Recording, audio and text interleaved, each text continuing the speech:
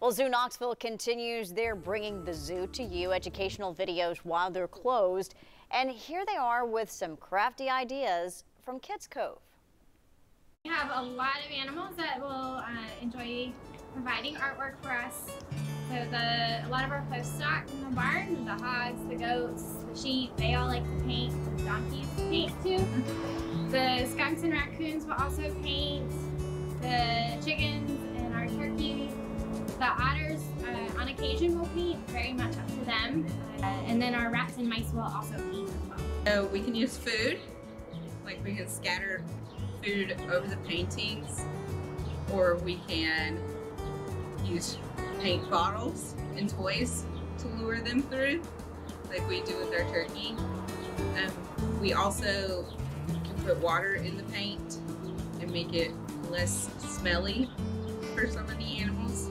And then some of them just don't even care and will just walk through it or play with it. Oh, I'd have to say Barley. He is a magical painter. He gives wonderful footprints. He leaves feather marks. It's just magical. They really get a lot from interacting with the keepers, and so it's part of that.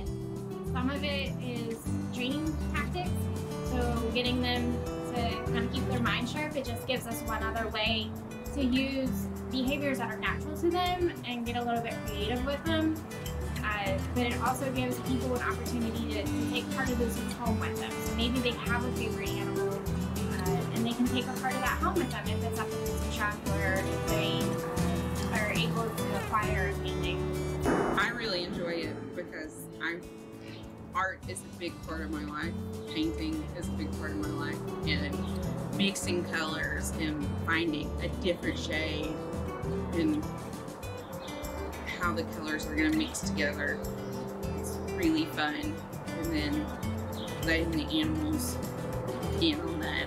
And then just getting to spend more time with the animals on top of our everyday interaction is just superb.